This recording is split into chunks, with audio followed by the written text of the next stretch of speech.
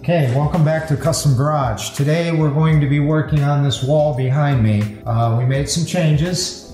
As you can see, we went ahead and painted it gray, which isn't a bad thing because it works for a background behind what we're going to do next, which is this barn wood, which will gap up kind of funny. You're going to wish you had the gray behind it rather than that white wall showing through. That's where we're going with it. This whole wall will be covered with this barn wood. We'll be back at you and show you how we install it here shortly. Thanks for watching.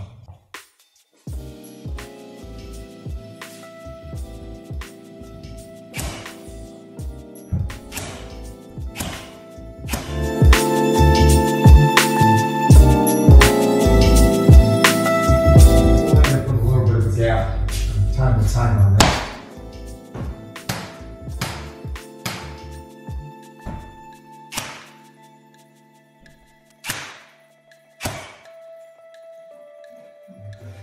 Get an angle nail this way, hold the boards together. Okay, the next one is going to have to get trimmed.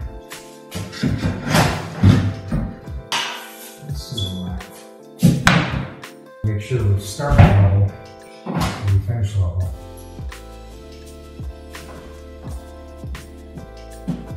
If we can't nail here, we're going to get two nails in the middle of this. That's probably not a good idea. So we'll take and what we'll do is we'll try to hit the first one, the stud, and we can split it.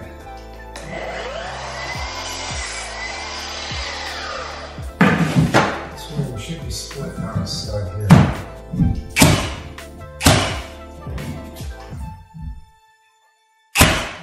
It's nice to run random colors like I'm doing here. Just break it up. We're still bringing the light gray back to the dark. Take a long level, just for consistency, make sure we're reading the same thing. You gotta watch sometimes with a 4-foot level or a 2-foot level, you're only picking up a certain distance. When you're standing board to board like this, you can see here, if I'm starting to rock. And adjust this accordingly as you go up the wall. Because we're starting with a small piece, which that's good, because then we can make the adjustments. Shoot, and then I can adjust it.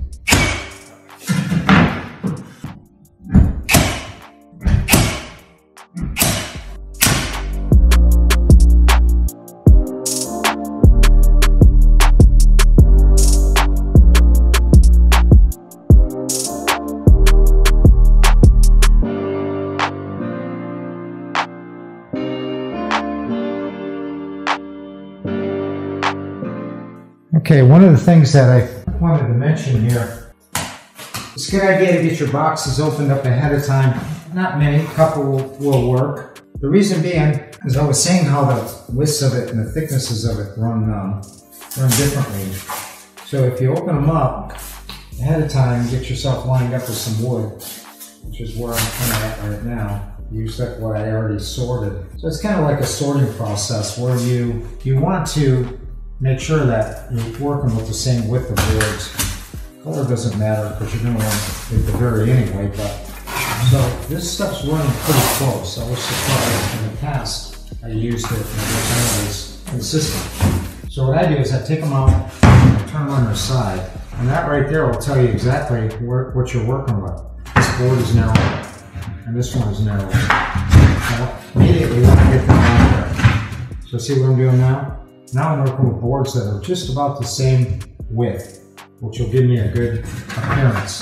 The ones that are a little narrower, I'm setting them off to the side for now. Another stack that's kind of narrow too.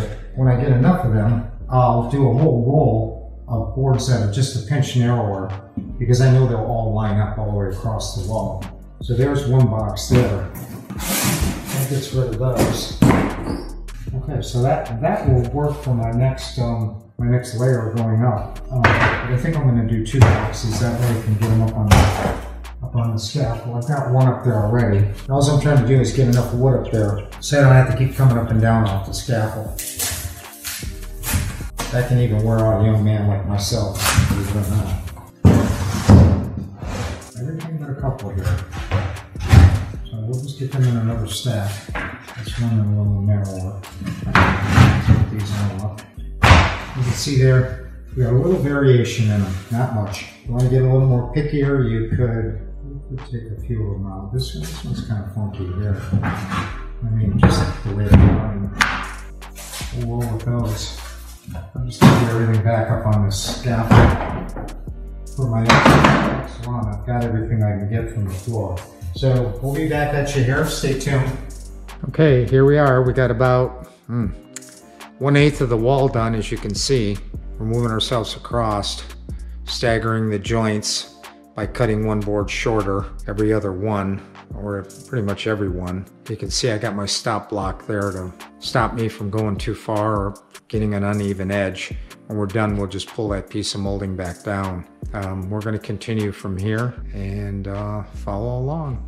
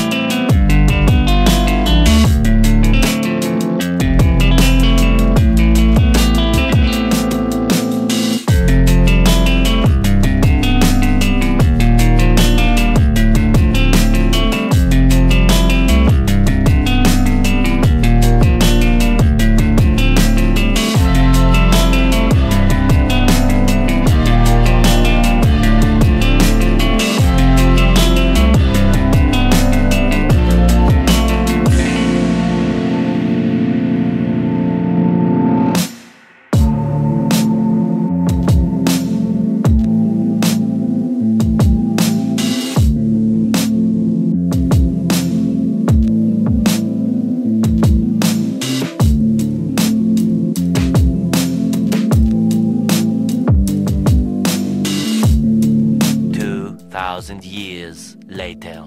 Hello and welcome back to the channel. Thought I'd come back and show you a little more of the progress we've made on this side wall here. We've gone ahead and added some up here at the top to finish off above where the cabinets are going to finish up. And then if you come back this way, we're just finishing up the last couple of pieces here.